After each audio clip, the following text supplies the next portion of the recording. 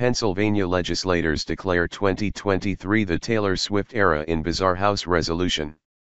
Pennsylvania lawmakers have narrowly passed a resolution recognizing 2023 as the Taylor Swift era in her home state.